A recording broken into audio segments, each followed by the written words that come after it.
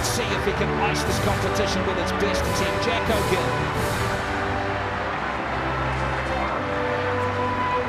21.90. He has come right up there. It's a PB for Jacko Gill. He's only 8 centimetres behind Tom Walsh. And here is the gold medalist, Tom Walsh. He's defended his title, folks.